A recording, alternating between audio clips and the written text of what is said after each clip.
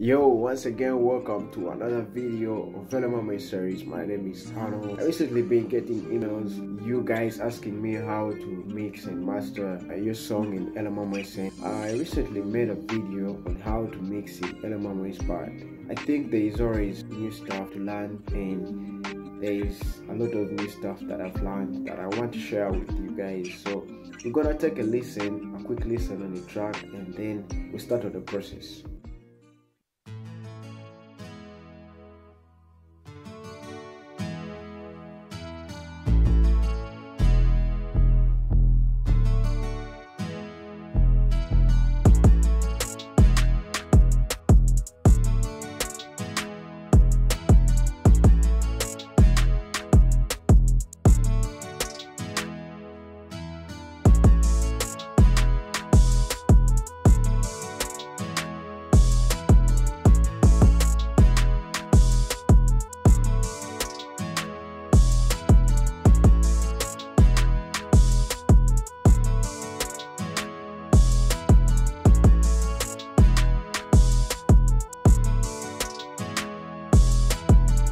Okay, great. So I would usually start with EQing out stuff, or I could hear the kick and the 808, they kind of coincide somewhere. There are some frequencies that are trying to merge together, and of course the hi-hat and the snare. So right away, what I'm going to start with is first of all, I'm going to solo the snare only to take a listen.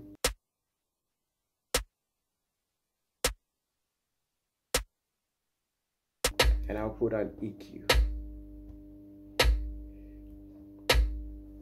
Cut out the low end, and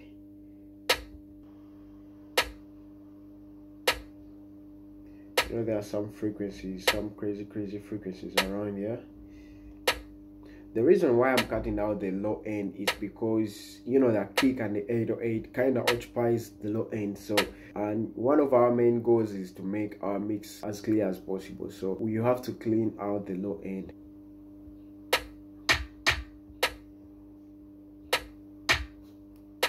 I'll do the same with this. Clean out this. And maybe around here I can see some crazy frequencies. Okay, moving on to the hi-hats.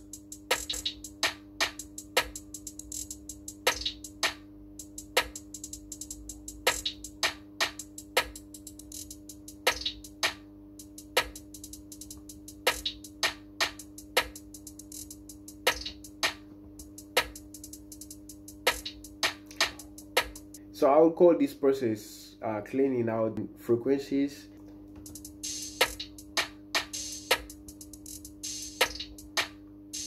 And I think I can pan this one to the left and this to the right. You know, sometimes it's not about EQing, it's about just a simple reduction in the gain. It can really make a difference. So let's hear the kick.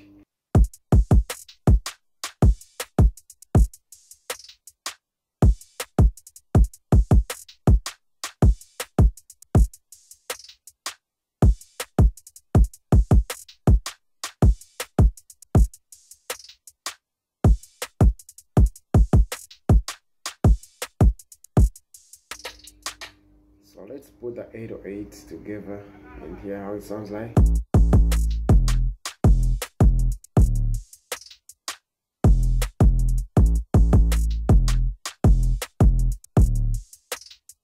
So what I'll do, I'll add an EQ. I usually use Nova.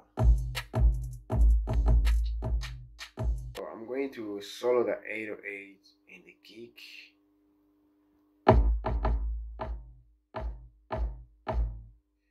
So after EQing right here, I'll press on the threshold.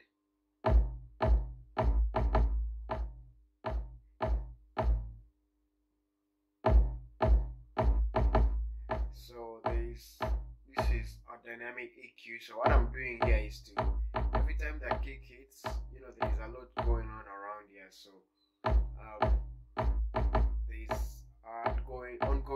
compression around this area.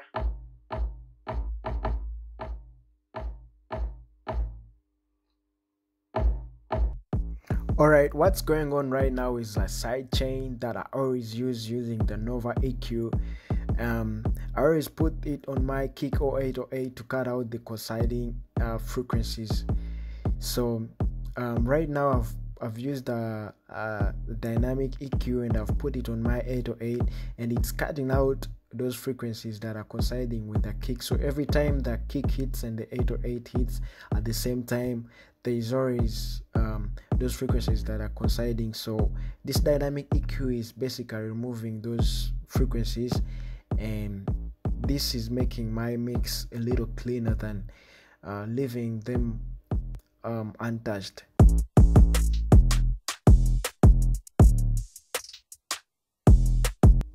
And by the way, there is also a side chain, a normal side chain that is going on with the kick and the 808 that I didn't mention. I use the pick controller and stuff. So you could use a side chain compression, but I wouldn't love to use a side compression in areas like this one. I would love to EQ out those unwanted frequencies with the kick and the 808 in the mix. So let's blend each and everything in and give it a listen and hear how it sounds like. So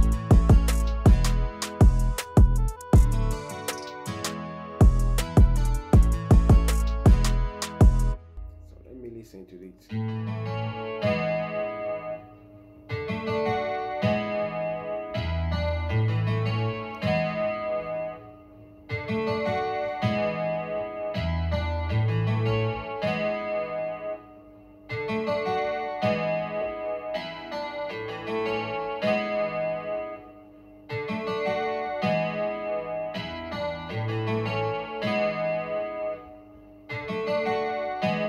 I always try to EQ out the low end, just like this one is EQ'd out.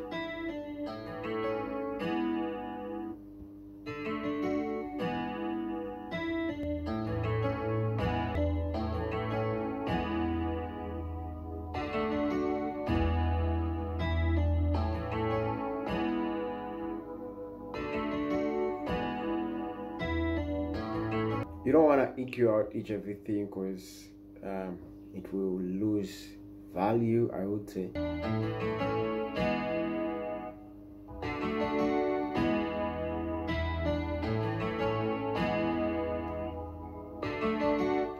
I know some folks always start with leveling up, but this is the workflow that I use back and forward in the process, you know, because even in the creation of the track, I always try to mix a little bit. So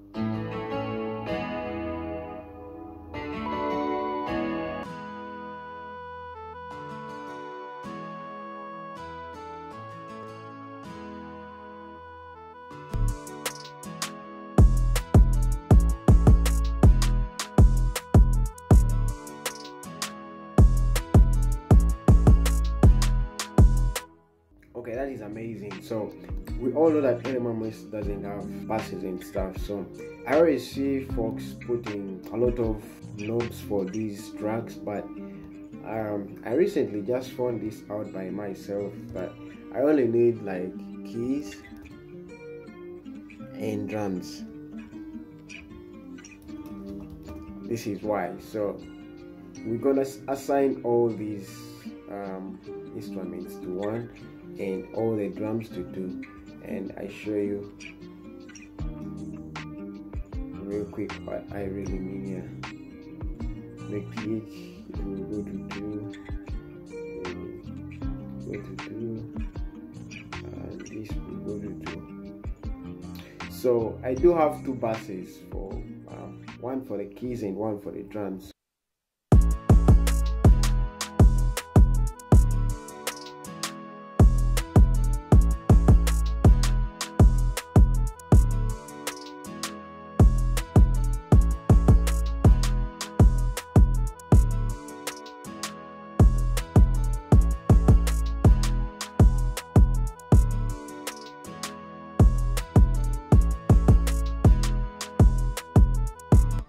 So in this way, if I add any effect onto anything right here, onto the drums, I mean onto the keys, it will affect everything. So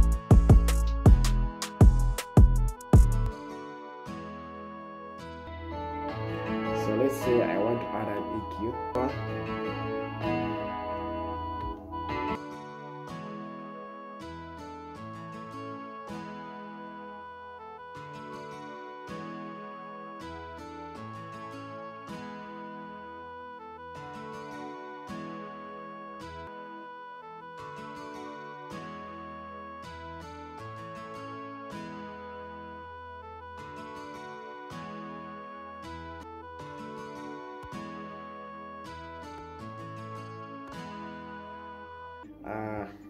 The drums are already punching without even adding a compressor or anything, just because they are hitting in the right frequencies.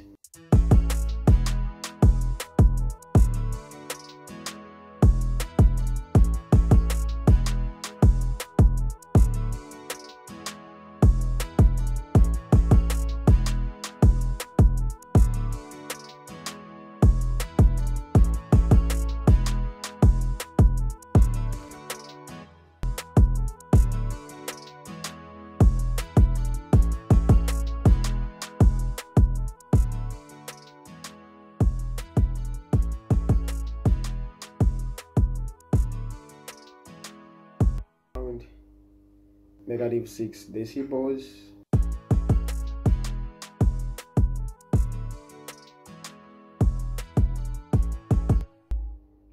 Another thing, maybe I can add a compressor onto my drums.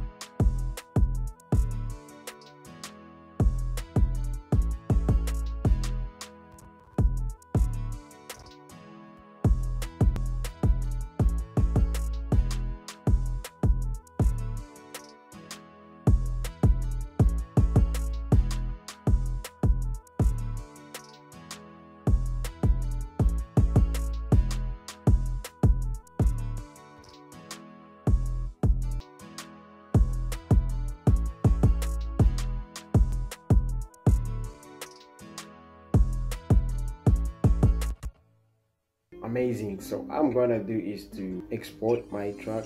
There's a lot that you could do from here, but you know, it's all about the air thing, and I might be right, I might be wrong, but this is the process that I use. So after that, I try to export